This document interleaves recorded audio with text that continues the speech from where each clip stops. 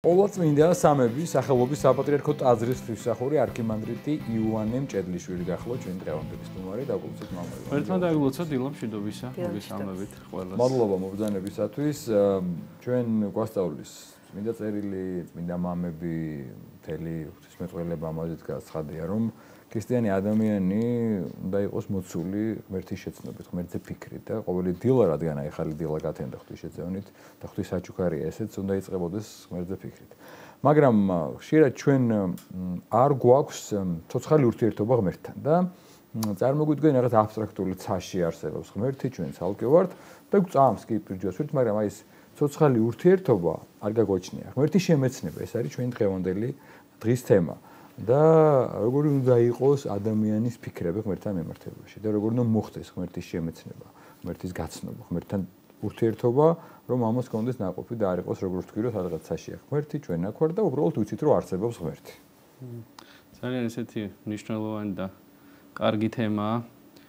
ადამიანი ჯერ კიდე სამოთხეში ადამ და ევა შეიქმნა ღმერთის შემეცნება, ესე პირდაპირ გაგებით არ ჭირდებოდა, პირდაპირ ეცხავდებოდა და ხედავდა ღმერთს, მაგრამ სამწუხაროდ მაინც მოახერხა და დაეცა. შემდეგ უკვე მაცხოვარმა, როდესაც განკაცდა მთელ მსოფლიოში დაგზავნა მოციქულები, ხო, წარვედი და მოიმოწაფენ ყოველნი წარმართვნა ათელსემ სახელით და მამისათა ძისაწმინდის სულით. ანუ ღვთის ღმერთმა თავისი სიტყვა განფინა და გაატანა ყველა ადამიანთან, რაც არის სახარება და ეს სიტყვა ყოველდღიურად აი ჩვენამდეც მოდის და ჩვენც მოვალე ვართ არა მარტო სასულიერო პირები, ნებისმიერი ადამიანი, ვინც თავს ქრისტიანად თვლით, ეს სიტყვა გადასცეს მათაც. რა არის ეს სიტყვა? ეს არის სახარება, წმინდა წერილი, სადაც ყველაფერზეა პასუხი, ყველაფერი რწმენაზეც, იმედზეც, სასოებაზეც, უნუგვეშილ სიტუაციაშიც რომ იყო, ყველაფერზე ნახულობს ადამიანი პასუხს და აქედან გამომდინარე, ყველაზე დიდი ეს ცოცხალი ურთიერთობა ადამიანმა, რაც შეიძლება უფალთან დაამყაროს, ეს არის წმინდა წერილის კითხვა. ასეთი გამონათქვამი არსებობს, რომ ლოცვის დროს ჩვენ ვესაუბრებით ღმერთზე, როდესაც სახარებას ვკითხულობთ, წმინდა წერილს ვკითხულობთ, ღმერთი გვესაუბრება ჩვენ. და ეს შემეცნების ერთ-ერთი მთავარი წყარო, რა თქმა უნდა, არის წმინდა წერილი და სახარება, რომელსაც სამწუხაროდ აი ძალიან სავალალო სიტუაცია ამ მხრივ, რომ არ კითხულობენ ადამიანები, თავი ქრისტიანად გონიათ შეიძლება ტაძარშიც დადიან ეზიარებენ, მაგრამ სახარებას არ ეცნობიან. დიახ, ეს არის ნამდვილად ჩვენ არაერთხელ გვისაუბრეთ ჩვენს ეთერში ზოგადად, რომ თითქოს ქრისტიანები, მათ შორის რაც თქვენ ბრძანეთ ეკლესიური ხალხი, ვინც ბევრის წევრია, კმაყოფილდება იმით, რომ მიდის წირვაზე და ქრისტიანი ქვია და მონათლულია, მაგრამ ღმერთის გაცნობა, კითხვა, განათლების მიღება არ უნდა, არა და თუ ავიღებთ, აი დავუშვათ სხვა პროფესიაში რომ ავიღოთ, ვერ წარემატები, შენ თუ არ სწავლობ, ხო, ელემენტარული გამოცდებს არ ჩააბარებ, რაღაც ნორმატივები არსებობს და აქ თითქოს იმის ჯერდებით, რომ უბრალოდ მივდივარ წირვაზე და ქრისტიანი ქვია, მაგრამ იმაზე მეტის გაგება თითქოს არ არის საჭირო, ანუ ამასაც კმაყოფილდებით. ისი ბრალია ეს და რამდენად შეიძლება ადამიანის სულიერობაში წარემატოს, თუ აი ამ ყველაფერს თქვენ ბრძანეთ, წმინდა წერილის კითხვა, მამათა სწავლების კითხვა, განმარტებანი, ამ ყველაფრის გარეშე წარემატოს ქრისტიანობაში. ეს ყველაფერი გზებია, რაც ბრძანეთ ღმერთთან ცოცხალი ურთიერთობის. ანუ სხვა შემთხვევაში ღმერთთან ცოცხალ ურთიერთობას ადამიანი ვერ დაამყარებს და უბრალოდ საშუალება ხდება ადამიანისა ღმერთი, რომელიც რაღაც თავს იმშვიდებს, რომ მორწმუნეა, თავს იმშვიდებს, რომ აღსარება თქვა, ეზიარა და ამით ყველაფერი თითქოს რაღაცა ჩაჯდა კალაპოჩეს. არ არის სწორედ დამოკიდებული, იმიტომ რომ სწორი რწმენას ადამიანი უფრო მეტ სიღრმეებში მიყავს. მამაო ჩვენო ადამიანმა რამდენჯერაც არ უნდა თქვას და ილოცოს თუ უფრო მეტად დაუკვირდება, უფრო და უფრო მეტ სიღრმეში მიყავს ამ ერთ ლოცვასაც კი და თუ მეტად წმინდა წერილს თელ სახარებას რამდენჯერ ერთი და იგივე თავიც კი რამდენჯერაც არ უნდა წაიკითხო, სულ სხვადასხვა სიღრმეებს აღმოაჩენს ადამიანი და ეს მართალია, ხა ექიმი რომ გახდეს ადამიანი 9 წელი სწავლოს მინიმუმ და რამხელა პრაქტიკა, იურისტი რომ გახდეს ნებისმიერ პროფესიაში ასეა და აი ქრისტიანობა თითქოს მოინათლა და მეტი აღარაფერი აღარ ჭირდება და უკვე ქრისტიანია. ნუ სამწუხაროდ აქ გაჩერება ჩვენ არ გვაქვს იმის ფუფუნება, რომ პირდაპირ თქვათ, რომ ყველა მართლმადიდებელი ცხონდება. ჩვენ აბა რისთვის ვლოცულობთ, რისთვის ვამბობთ აღსარებას, იმიტომ რომ ვიცით რომ ეს რწმენა ჭეშმარიტია, მაგრამ უამრავი მართლმადიდებელი ვერ გადარჩება, იმიტომ რომ მართლმადიდებლურად არ იცხოვრებს, აი ამის გამო. შეიძლება გამლელი გავეჩეროთ ახლა და რომ დაუსვათ ეს კითხვა ხარ თუ არა ქრისტიანი, შეიძლება წმინდაც მიიღოს, ხო, ასე არა და ქრისტიანისათვის გწამდეს ღმერთი ნიშნავს იმას, რომ არა მხოლოდ გონებით, არამედ გულითაც გწამდეს, ხო, და გააზრებული ქონდეს, რას ნიშნავს მართლმადიდებლობა და რას ნიშნავს ქრისტიანი. ამაზე წხვდებით პასუხს წმინდა წერილში, სადაც ესეთი სიტყვები რომ შენ გწამს, რომ ღმერთი ერთია, კეთილი და პატიოსანი. ეშმაკებსაც ზრწიან, სწამთ და ზრწიან მის წინაშე. ანუ ეშმაკსაც სწამს ღმერთი. ეშმაკზე მეტად ვის სწამს? ხო, ანუ სწამს ნიშნავს რომ ვიცი რომ არსებობს, მეც არაფერს. თუ კი სარწმუნოებას ადამიანის საქმით არ გამოხატავს, არაფრით არ განსხვავდება ეს რწმენა მისი რწმენისაგან. კი ბატონო. აი ერთ-ერთი თუ როგორ უნდა ამდენს როგორი უნდა იყოს დამოკიდებულება მათ შორის წმინდა წერილში ასე თქვენ ძალიან ყველაფერზეა პასუხი და სამკვლევია თავად მაცხოვარი ამ მოწაფეებს ეუბნება ხო რომ უტოვებს ერთ-ერთნებას სიყვარულზე ამით გიცნობდნენ რომ ჩემი მოწაფეები ხართ იქვე სხვაგანაც არის რომ იცი უნდა გესწრო რომ მეგობრები ხართ ჩემი იქვეა ყველაფერზე მოცემული ამით არის უნიკალური ხო ახალი აღთქმის ზოგადად წმინდა წერილი მაგრამ აი კიდევ ერთხელ ამ თემას რო შევეხოთ ჩვენ რაღაც ჩვენებული ვერსიები გვაქვს ჩვენებული მცნებები გვაქვს ჩვენზე მორგებული ან ესეც ხო აი ხარ აქვნა მე ზლური ვარ ისეც მეყოფა არ გვინდა ის რაც თან გვინდა რომ გვეთქვა ქრისტიანი ანუ თუ შენ არ ჩაუკვირდებით ქრისტეს მიმდევარი მაგრამ ქრისტიანსაც გვეუბნება ისეთ ქრისტიანობა არ გვინდა ჩვენებული ქრისტიანობა გვინდა სამწუხაროდ მან თავარი პრობლემა ის არის რომ თავარი საძიებელი რაც არის ქრისტიანისთვის აი ეს არ არის ჩვენთვის ნომერ პირველი ანუ ცათა სასუფეველი ანუ ლოცვაც ტაძარში სიარულის ეს არის რა საშუალება რომ სული დაიმშვიდო რაღაც წარმატებას მიაღწიო ხორციელებაზე ფიქრი არის ისე ყველაზე არასწორი რაც არის ხო იმიტომ უფალმა გითხრა რომ პირველ რიგში შენ სულიერი ეძებე და ხორციელი რაც გჭირდება ყველაფერს მოგცემე და აი ადამიანი დღეს თავს თulis ქრისტიანად მაგრამ თulis რომ კვირას უნდა დაისვენოს და ტაძარში არ უნდა წავიდეს წირვას არ უნდა დაესწროს არ უნდა ეზიაროს ანუ სულიერი საზრდო მისთვის მნიშვნელოვანი არ არის თავარია ისე ხორცში რა ჭირდება თუნდაც კარიერულად წარემართოს ფინანსურად მეტი შესაძლებლობა ჰქონდეს და ასეთ ყველაფერს აი ყოველდღიურ მდგომარეობაშია ჩართული და პირველი საზრუნავე რომ მკითხვა და რა არის შენი პირველი შეიძლება თქვა შვილების შვილიშვილების სამშობლო მაგრამ უპირველესი და ყველა ვიცოდეთ რომ უფალი ამბობს და ბრძანებს ამას რომ ცათა სასუფევლისთვის ზრუნვა და ცათა სასუფევლისთვის ზრუნვაში შედის აზერწაურულ სახარების კითხვაც სწორი სინანული სწორი აღსარება სწორი ზიარება და აი ამ ყველაფრისთვის რომ შენს თავს გადადებ ღმერთი ყველაფერს მოგცემს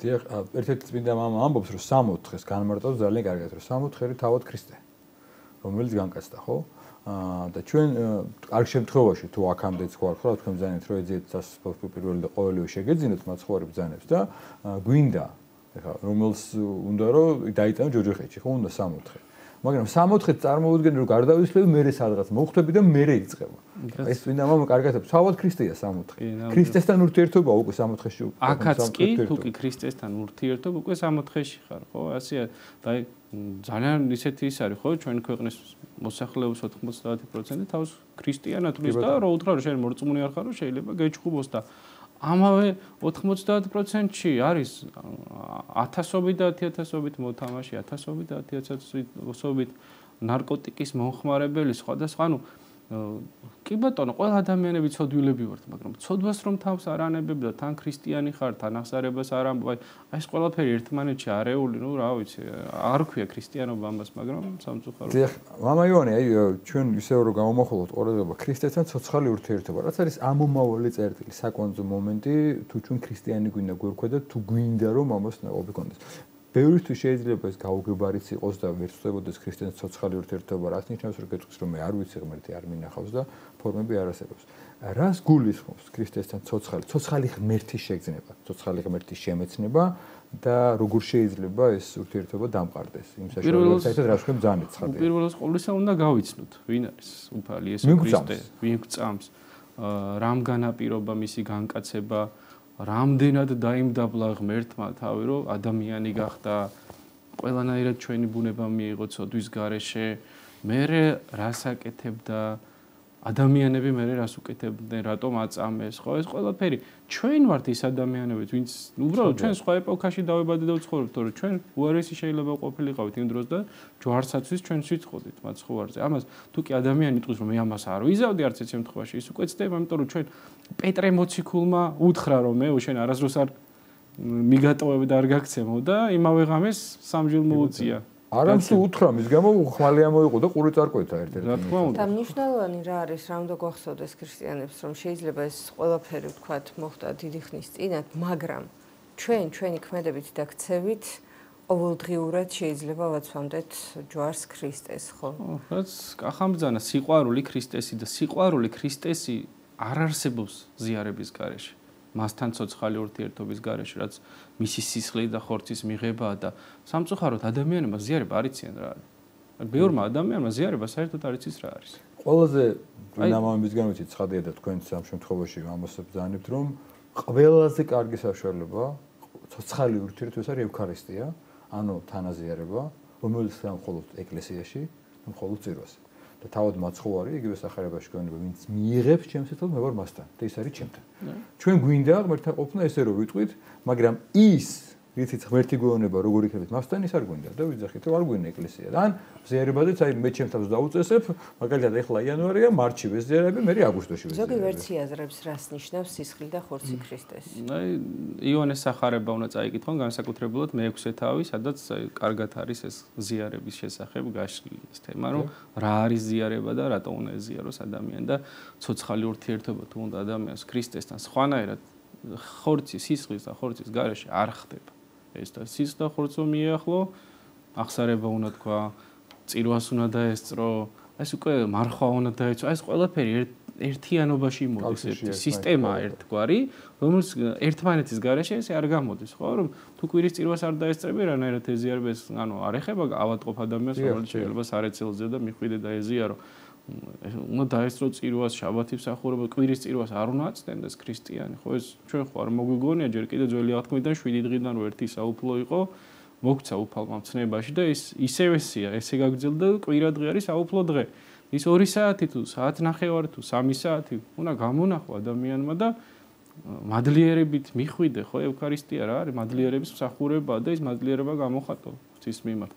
ცხადია ღმერთი ყველგან არის, ყველგან ესმის ღმერთს, ყველგან ხედავს, მაგრამ რომ არ ყოფილიყო საჭირო ეკლესია, რომ არ ყოფილიყო საჭირო მღვდელი და ის საიდუმლოებები, თავად ქრისტე არ დაწესებდა. შესაძლოა დღეს ვიღაცას გონიან ესე უნდა იყოს, რომ ეს მე მოიგონეს სხვებმა და მე გამოიგონეს რელიგია ხალხის სამართავად, ესე გაგვიგია ხო ესეთი რაღაცეები.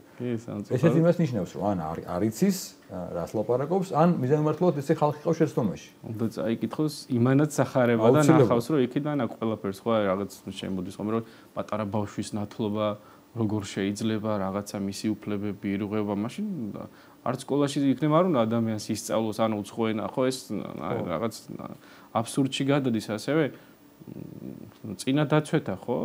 მერვე დღეს ხდებოდა და მაშინ ანუ ერთგვარი ნათლობის წინასახე იყო და მაშინ თუ ხდებოდა, ეხლა რამე შეიცვალა? არა, უბრალოდ ეს ადამიანს ყოველთვის უნდა თუ რაღაცით იმოქმედონ აი შობის პერიოდში, შობის აღნიშვნის საკითხი, აღდგომის პერიოდში, აი ყოველთვის რაღაცებს ცდილობენ ეს, ნუ დიახ, მეორე მომენტიც არის, მამა იოანე, ერთის ხრივ ჩვენ საუბრობთ კატეგორიაზე, რომელსაც აი რაღაც არ უნდა ტაძარში სიარული ან თავს იმშვიდეს. მეორე ნაწილი არის, რომელიც თავდივარ ტაძარში, ვცდილობთ ყოველ შემთხვევაში ეს კვირა იქნება, დღესასწაული იქნება, აღსაერებაზე ერება, მაგრამ გამოვდივართ თორე ტაძრიდან და დავუშვათ კვირიდან კვირამდე პერიოდში სამსახურია სხვა საქმეები, იქ თითქოს აღარ არის ღმერთი და რადგან ტაძარში არ ვდგავართ და არ ვეზიარები და წირვას არ ვეზიარები, თითქოს იქ აღარ არის ღმერთი.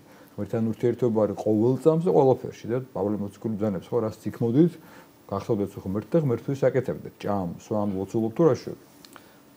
ადამიანი, ქრისტიანი განსაკუთრებით ყოველთვის უკმაყოფილო უნდა იყოს საკუთარი სარწმუნოებით, საკუთარი შემეცნებით და ყოველთვის უნდა ცდილობდეს, რომ დღიდან დღემდე უკეთესი გახდეს.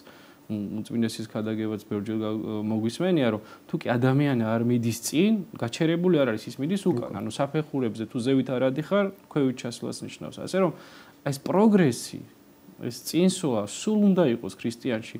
გასაგებია ყველა ადამიანები ერთი და იგივე ცოდვებს ჩავდივართ, მაგრამ ასეთი მოდიან ხოლმე, რომ აღსარებას აღარ ვაბარებ, იმიტომ რომ ყოველთვის ერთი და იგივეს ვამბობ.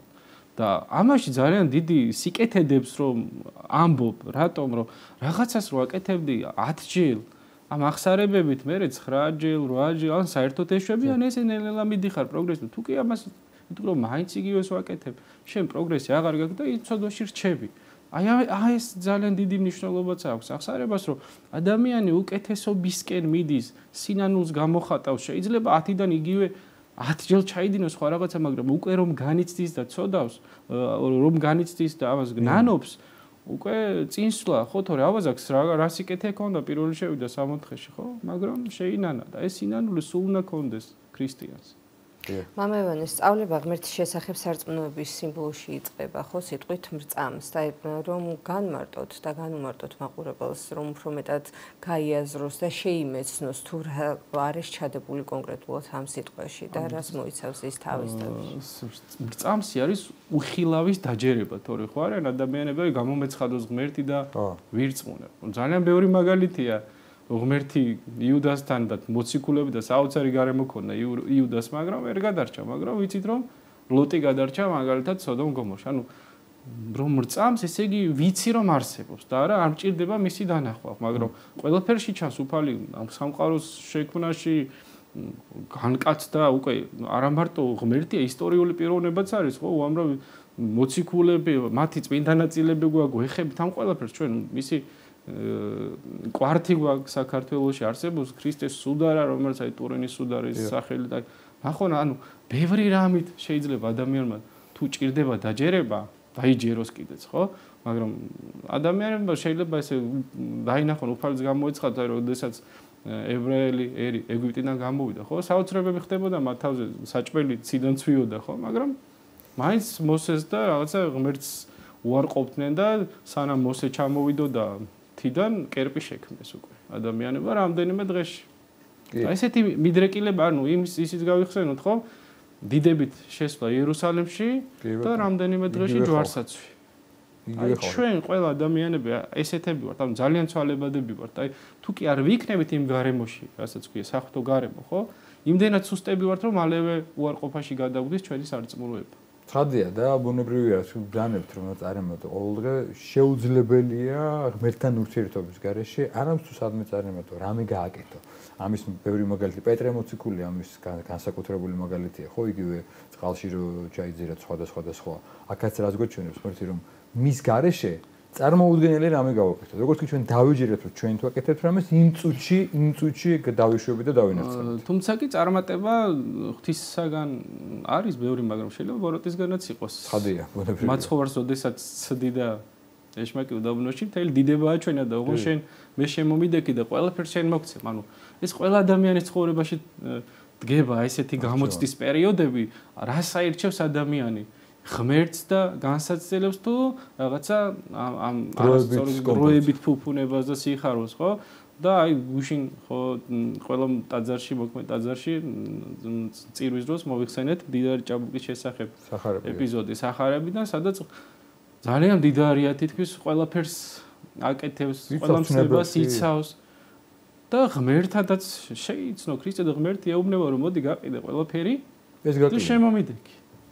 და აი სადამდე მივდივართ რომ ღმერთიც რომ გამოგვეცხადოს თუ კი რაღაცა არ გვინა რომ დავთმოთ არ დავთმობთ სამწუხაროდ აი ეს მოხდა იქ და იმიტომ მითქვა რომ ახლემი უფრო რთულად შევა ნემსის ხუნცში ვიდრე მდიდარი ცათა სასუფეველში. აქ არ არის მარტო მდიდარზე, არის შეიძლება იყოს ადამიანი ღარიბი და ისეთი შეპყრობილი იყოს სიმდიდრის ჟინით და სურვილით რომ ღმერთი არ ახსოვდეს. იმასაც იგივე არ დაემართება, ის მდიდარია და თავის სხვა განსაცდელია, ამას იმდიდრე უნდა და ღმერთი არ ახსოვს. არაფრით არ განსხვავდება, მე მგონი ეს. დიახ, ერთი წმინდა მამა იმას ამბობს, რომ ნუ ისე მიყვარს ღმერთიო და ისე მინდა მასთან ყოფნა, რომ მითხრა ჯოჯოხეთში გიშვებო, თანახმაო რომ ამაზე, ოღონდ ღმერთმა გადაწყვიტოს მასთან როგორ ვიყო, ეს რამხელა სიმაღლეა. ესეც აი ამაზეა საუბარი, ხო, რომ თქვენ ეს ბრძანეთ ეხლა, რომ ჩვენ წარმოგვიდგენია ღმერთი ისე როგორიც ჩვენ გვინდა, თავნა მაცხონოს აუცილებლად თუ რამე ვთხოვ და არ მისრულებ, თორე ვაყვედრი კიდეც რა ნიშნავს, რა თქმა უნდა, თუ ღმერთი ხარ, რატო არ მისრულებ? და იყოს ნება შენი, რომელსაც ხშირად ყოველდღე რამდენჯერმე ვიძახით მამაო ჩვენოში, იყოს ნება შენი. ეს იყოს ნება შენი, არ გვახსოვს, ნება ჩემი უნდა იყოს აუცილებლად. თუ სწორად მახსოვს ნეტარი ავგუსტინეს სიტყვებია, რომ ღმერთი გიყვარდეს და რაც გინდა ის გააკეთე. ხო. ანუ ღმერთი თუ გიყვარს, უც მაინც ვერ გააკეთებ. ანუ როდესაც სამწუხაროდ ხო ადამიანებს თავისუფლება გვეშლება ხოლმე ყველაფრის უფლებაში. ყველაფრის უფლება თავისუფლება ნამდვილად არ არის. და გიყვარდეს უფალი თავისთავად გულისხმობს იმას, რომ უნდა გიყვარდეს მოყვასი შენი, ხო? თუ კი არ გიყვარს ეს სიყვარული ნებისმიერ ადამიანში, რომელსაც ხედავ, ვერასოდეს ვერ შეიყვარებ ღმერთს, რომელსაც ვერ ხედავ. არ გინახავს არა. და ნებისმიერ ადამიანში შეიძლება იპოვო ეს სიყვარული, ეს უპოვარი იქნება, მშიერი ადამიანი იქნება თუ ასე შემდეგ, ხო? უნდა მტერშიც კი ხო უფალი ჯვარს აწვეს და რა მაგალითი მოგწერო. მამა ღმერთს ავედრებს, რომ შეუნდე არიციან რას აკეთებენ. ძალიან რთულია ადამიანი, რომელიც გაწამებს, გირტყავს, გცემს, ყველა და ერთ საშინელებას გიკეთებს, იმისთვის ილოცო. მაგრამ ღმერთი გვაძლევს ამის მაგალითს, იმიტომ რომ ჩვენ უნდა გავხდეთ უკეთესები, ჩვენ უნდა გავხდეთ კეთილები და ამაზე მაღლა უნდა დავდგეთ და ამით ვემსგავსებით ღმერთს თორე. ერთ-ერთი ათონელი წმინდა მამა ბრძანებს, რომ ესე იგი თუ შენ მოგწონს, როცა გაქებენ, ძალიან ბრაზდები როცა განძღავენ, ესე იგი ჯერ ძალიან შორს ხარ ქრისტიანობისგან და ღმერთის სიყვარულისგან. სამწუხაროდ მაგას ყოველდღიურად ხდება. მათ შორის რაღაცა შემთხვევაზე მოხდება ესწრებოდი საუბარს და ერთ-ერთი თანამედროვე ჩვენი მოძღვარია, რომელსაც უთხრი რასასწელში იყო ადამიანი და მოდი მოусმინეო ღმერთსო რომ გახვალო და ის ვერ მოხდა ღმერთს ვასქენ. აი დააკვირდი ვიღაცამ რაღაც თქვა რომ გაიარა, რაღაც გითხრა, რაღაც გთხოვა. წარმოვიდგინე რომ ღმერთი გელაპარაკება ყველა სპირით. და მაშინ დავფიქრე რომ ეს ძალიან საინტერესო მიდგომაა. იმიტომ რომ ჩვენ აი რა თქვენ ბრძანეთ ხო რომ ბევრი იძახი ის რომ აი თუ გამომეცხადება დავიჯერებ. და ბევრი პატერიკები ვიცით ხო რომ ერთ-ერთ ადამიანმა თქვა მოდი ჩემთან და სამჯერ გლახაკი მოვიდა და გავუშავ ერთი უნდა მოვიდესო და მე რო უთხრა სამჯერ მოვიდა და არ მიმიღე. ის რომ ყველა ადამიანში ყველა მოვლენაში ქმედებაში ვეძებოთ ღმერთი, ვეძებოთ ღვთის სიტყვა და ამით მივაგოთ პატივი და ამით გქონდეს ოცხარი ურთიერთობა ყველაფერში. სულის გადარჩენა ხო, რაზეც თავიდან დავიწყოთ. პირველ რიგში ადამიანს ნომერ პირველ ამოცანა უნდა ქონდეს მარადიულისთვის ზრუნვა. კი, ისე უფლის წყალობა და მოწყალება გვაცხოვნებს და არა ჩვენი საქმეები, მაგრამ ჩვენ მაინც ყველაფერი უნდა გავაკეთოთ, რომ ცათა სასופველი მოვიპოვოთ. ძებდით პირველად სასופველს ყოველივე შეგეძინოთ ჩვენ. ჩვენ პირიქით შვებით. აქაურობას ყველაფერს ვეძებთ და მე გვაქვს ბოლოს გადატანება. აი, მამაო ჩვენაშიც ტყუილი გამოგდის, ხო? ვამბობთ, რომ იყავ ნება შენი და საერთოდ არ ვეძებთ ღვთისნებას და ყველაფერს ჩვენი ნებით ვაკეთებთ. ამქვეყნიერი მატერიალური უზრუნველყოფით უფრო ვართ მოხვეჭით, ასე ვთქვათ, ხო, დაკავებულები, ვიდრე რეალურად. სწორედ ეს ჭირდა პირველი საუკუნის ადამიანებსაც, რომ ქრისტეშიც მატერიალურ მეფეს ეძებდნენ, რომელიც გამეფდებოდა და ზოგი აქეთ დაუჯდებოდა, ზოგი იქით და ესენი დიდებულები გახდებოდნენ და სოფლიოზე იბატონებდნენ. ადამიანებს ასეთი წარმოდგენა ჰქონდათ და ამას ეძებდნენ სამწუხაროდ.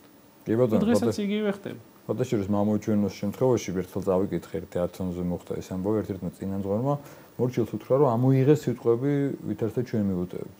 იმიტომ რომ ხანდახან თუ დავფიქრდებით შეიძლება საკუთარი თავი დასაჯილ რამეს ვამბობდეთ რომ ისე მომიტევე როგორც მეუტევებ. ყოველ დღე ჩვენ ღმერთს შეიძლება დღეში რამეჯერმით ვთხოვთ და ვეუბნებით ღმერთს რომ მოდი ისე ხო ისე მაპატიე როგორც მე მაპატიებ. და რაფერს არ ვაკეთებ. და ჩვენ არ პატიებთ არა. ნამდვილად ესეა სამწუხარო და ტყუილი გამოგდის. კი ბატონო და შეიძლება საჯელიც მივიღოთ ხანდახან ლოცვისგან.